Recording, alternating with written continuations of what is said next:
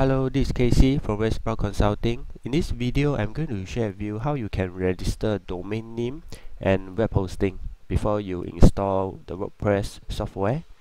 So under this video, there's a link that will link you to the recommended web hosting provider, Vodien. So once you just click on that link and it will bring you to this website. So once you're on this website, just go to basic hosting, click see more. Then you'll see a whole list of hosting plan that Vodien will be supporting. So what I need you to do is just to select the basic host value. Under the host value, you'll be able to see all the features included in this plan, and you can just click on order now under Singapore hosted server. So click on this. On the next page, I need you to select the number one option. I want Vodien Internet Solutions to register a new domain name for me. If you have a current domain name hosted in somewhere else and you want to transfer over, you just click the number two option. If you have a current domain name that is registered with someone else and you do not want to transfer to Vodien but only want to use Vodien web hosting services, you can choose option 3. But for most of you who want to have a new domain name, just select the first option. And once you select the first option, just click on this checkbox, this text box over here, and key in your domain name. So for me, for example, I key in kctan.com and search for the name. Click to continue. Then Vodien will tell me whether it's available or not. So from here, you can see that kctan is not available.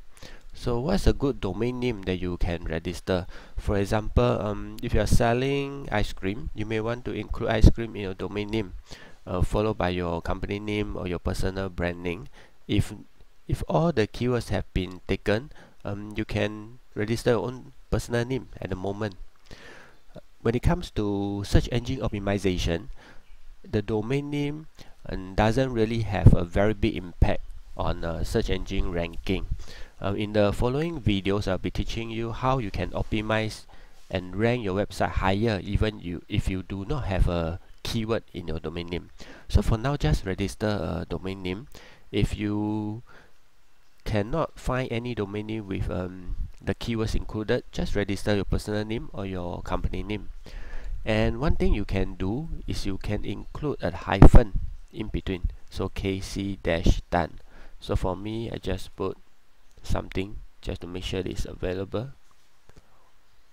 So once it's available, you can decide how many years you want to register. For me, I just select 1 year, click to continue. On the next page, you can select the billing cycle for your web hosting.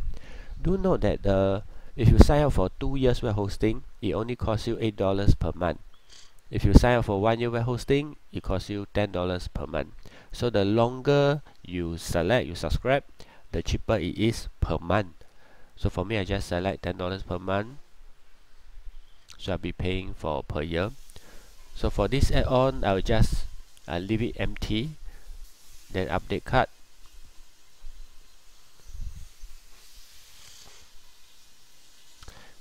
Enable this ID protection and update card again. So double check your domain name if it's correct over here and here before you click checkout. Once you're on the checkout page, you need to select a payment option over here. Okay.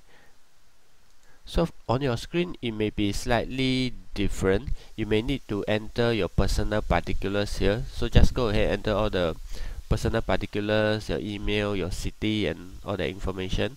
After that, just click on this option, PayPal or credit card option. Then they will direct you to the payment gateway. After that, you can just click I've read and agree the terms of service. Then click complete order.